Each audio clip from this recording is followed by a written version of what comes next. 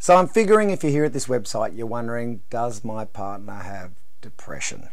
It's a heavy word. That's why my jaw dropped.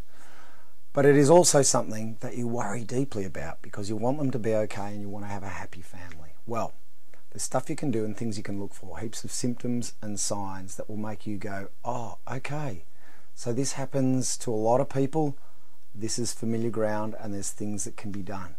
Now, a lot of blokes, of course, think, well, I can fix it straight away. That's what I'm going to do. All I'm focused on is fixing it. No, you need to step in there, see what's going on, and choose the right course of action. And all those courses of action are here on this website.